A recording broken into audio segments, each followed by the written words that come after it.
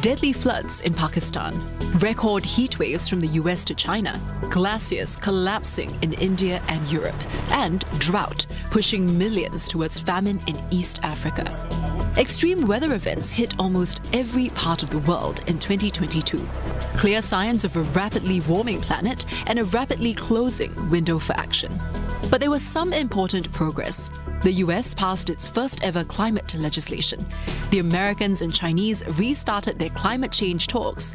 Australia and Brazil elected pro-climate action governments. And at COP27 in Egypt, a breakthrough agreement on a loss and damage fund was signed, a step towards helping vulnerable nations cope with devastating climate impacts. The topic moves to 2023, with part of the focus on the COP28 talks in the oil-rich UAE, where discussions will likely center on fossil fuels, fairness, and finance.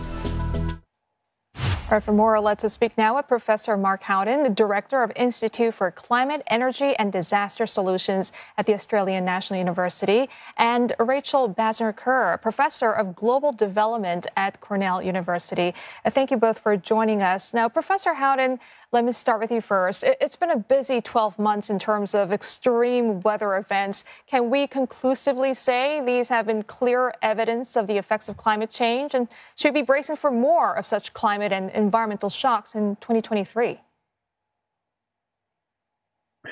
Yeah, there's increased evidence that the events that we're seeing have increased their probability due to climate change. The fingerprint of climate change, of temperature increase, is actually embedded in these key events that we've seen, the floods and fires that we've seen in this past year. And clearly, climate change is an ongoing factor, and that will result in increased likelihood of significant, severe, extreme events in this forthcoming year. So I think we need to be gearing ourselves up for a lot more of this bad news. Professor Kerr, there have been some more pessimistic observers who say we've gone too far to prevent global temperatures from rising beyond 1.5 degrees Celsius. Do you share their view, or do you believe we still have a chance to reverse the worst impact of our actions that have sort of taken a toll on global warming?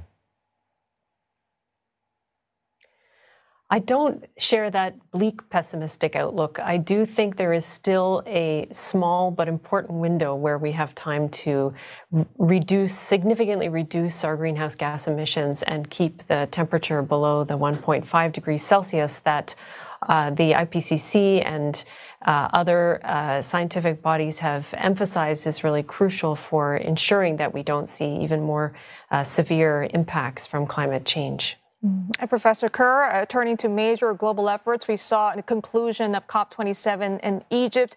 You've participated in the climate conference, I understand, which saw some progress in terms of loss and damage negotiations, but less when it comes to curbing the use of coal, for example. I mean, what's your honest assessment of COP27?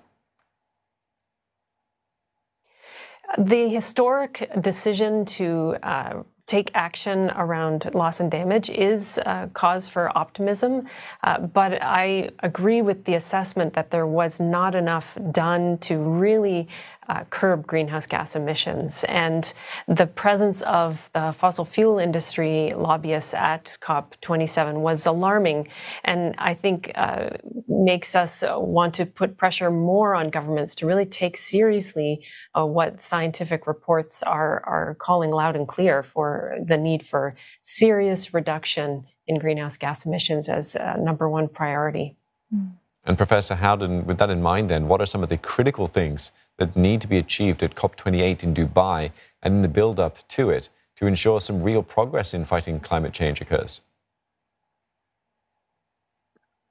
Well, I think as Professor Basner-Kerr actually said, that there really does need to be a strong focus on emission reductions. That's the core of this issue. And at the moment, whilst there is some progress in some countries, it's not occurring at the global scale at the pace that's needed. And so I think that has to be a critical part of next year's COP.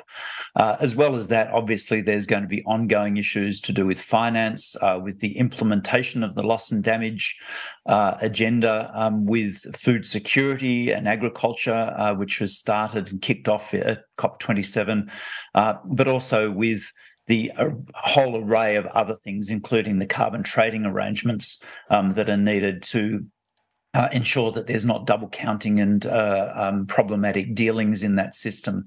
So there's a lot of work to do, and it's not impossible to actually do it at the scale and the timing that's needed to actually address climate change in the way that the science actually says it needs to be addressed. But it is increasingly challenging as every year goes by, because every year really matters when it comes to climate change. Absolutely. And Professor Howden, and there have been some interesting technological developments in 2022 that could be a sort of boon to the environment, including the recent news of a breakthrough in nuclear fusion. But what other technology stood out for you, and should we be encouraged by progress in the clean tech sector? Look, there's progress being made every day, and in spite of the enthusiasm about the fusion result, that's still a long way away from being implementable at the scale that's needed to address climate change. We need to make massive progress in terms of decarbonising our systems in the next decade, and it's very unlikely we're going to see fusion rolling out in that decade. That was just a very initial research finding. So the really big message here is that renewables and storage are getting cheaper day by day, and that is the big hope in terms of rapid decarbonisation and rapid reduction in emissions. Now, some progress in other sectors, including things like agriculture and reductions in methane, they're very positive, but they're relatively small compared with the change from a fossil fuel-based economy or economies into something which is much more renewable, and that's where the big game is. Professor Besnier-Kerr, the impact on climate change has significant consequences, not just to human life that gets caught up in extreme weather events, but also the impact it has on food production and our ability to sustain life following them. The floods in Pakistan would be an example of this. Absolutely. And one of the key messages coming out of our Working Group 2 report, the chapter on food systems, was that climate change is impacting, there's robust evidence that climate change is impacting food systems around the world, both in terms of agricultural productivity being affected, but also the fisheries and oceans, and even the underlying ecosystems that are supporting our food production. So things like the bees that pollinate our crops. And extreme events like the floods in Pakistan can lead to short-term, very catastrophic food production losses, and are now increasingly in the literature being directly connected with acute events of food insecurity around the world. So we're definitely feeling the impacts of food systems, and projecting forward, if we don't take significant action to really transform our food systems to not rely on fossil fuels themselves and to use more ecological processes for growing food, we can anticipate even more severe impacts, including hitting the pocketbook in terms of the price of food in the future. And Professor Howden, such grave and complex threats posed by climate change need a comprehensive and, of course, a fair plan. Just how much leadership and what sort of legislative and policy responses will be enough to protect our environment? That's the big question. So what we see are multiple issues here connecting with each other. So there's the climate change issue and biodiversity issue, equity and justice issues across the globe, as well as the immediate economic ones we're seeing. And brought together as a package, it does actually make it extraordinarily difficult to plot a way forward at the pace that's needed to deal with climate change.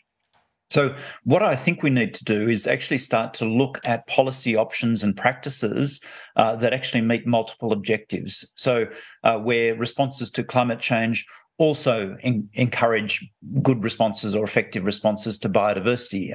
They also generate regional economic development. They also reduce our greenhouse gas emissions profile. And so I think what we need to do is be starting to think about really smart policy responses that achieve multiple goals at once, because we have to achieve on all of these different areas, and particularly those areas relating to equity and justice, because they're core to many achievements elsewhere. Yeah, with that in mind, speaking about equity and justice, Professor Besner-Kerr, how can we make the fight against climate change a fair one? We see richer nations that are mostly responsible for emissions and temperature rises have better resources to cope with them than the poorer ones that often bear the brunt. Absolutely. So this is a key aspect of taking action, working with and listening to those voices, those groups that are most affected by climate change. And that's where we see the most promise for transformative change. So the wealthier countries need to step up and show leadership, putting money where they put commitments and increasing the commitments to address adaptation needs as well as mitigation, and listening to those groups that are most impacted by climate change. So it's really going to take vision and collaboration and a close attention to equity and justice if we're going to really transform the way we organize society. Well, thank you very much, both of you, for your time and expertise on this very important topic. Professor Mark Howden from the Australian National University and Rachel Besner-Kerr from Cornell University. Thank you.